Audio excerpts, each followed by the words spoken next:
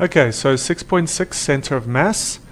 Before I'm going to go into the definition of it, how to calculate the center of mass, etc., I would like to just first develop a little bit of intuition about what is the center of mass.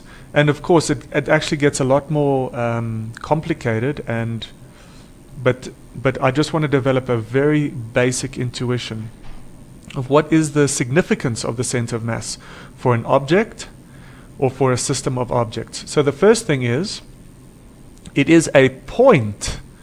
Please take note of that. It's a point given by something like this. In the textbook, it's drawn like this. I think I've tried to also color these sections in. Okay, it is a point in space that moves as though all the mass of that object or system of objects, all the mass were concentrated there at that point. So if you've got say a steel bar, all the mass, right? There's mass right throughout here.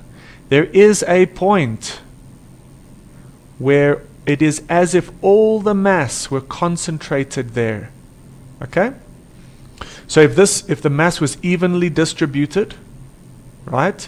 If the density was even right throughout, then we know that the center of mass would be right in the middle of the bar. Okay? What about say a cricket bat, something like that? There you can see it's not evenly distributed, the mass. So but nevertheless there is a point somewhere on this cricket bat where it is as if all the mass was concentrated or were concentrated at that point. Another intuitive way of explaining it is a point again at which the object can be balanced. So if you go and tie a rope over here and try to hang this beam up, it will not tip. It will just be balanced. If you go and try to hold the cricket bat with your hand underneath this point, it will be balanced. It will not tip over. If you try to support the cricket bat at any other point other than the center of mass, it's going to tip. It's going to rotate, right? You get that? Okay, so that is the intuitive understanding of the center of mass.